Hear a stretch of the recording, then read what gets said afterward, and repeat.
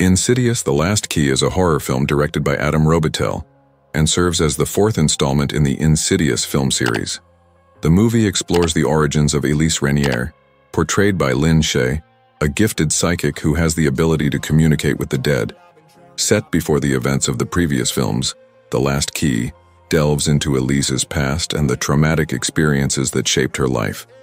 The narrative begins with Elise receiving a distressing call from the current resident of her childhood home, which is located in Five Keys, New Mexico.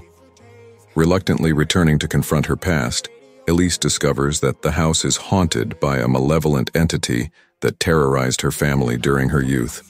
As she investigates the paranormal occurrences, Elise confronts her own demons and unravels the mysteries of her past. Insidious: The Last Key delves into themes of trauma, forgiveness, and the power of facing one's fears. Through flashbacks and supernatural encounters, the film explores Elise's troubled childhood and the abusive relationship she had with her father, further deepening her character and providing insight into her psychic abilities.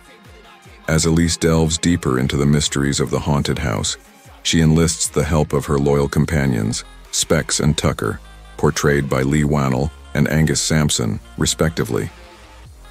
Together, they navigate the treacherous corridors of the supernatural realm, confronting terrifying entities and uncovering dark secrets hidden within the walls of the house.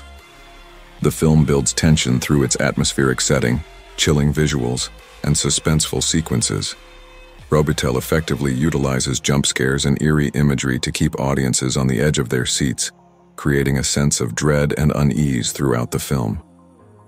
Insidious: The Last Key delivers a satisfying blend of supernatural horror and character-driven storytelling, offering fans of the franchise a deeper understanding of Elise Raniere's backstory, while delivering plenty of scares along the way. With its engaging narrative, strong performances, and spine-tingling moments, the film solidifies its place within the Insidious series and provides a thrilling addition to the horror genre.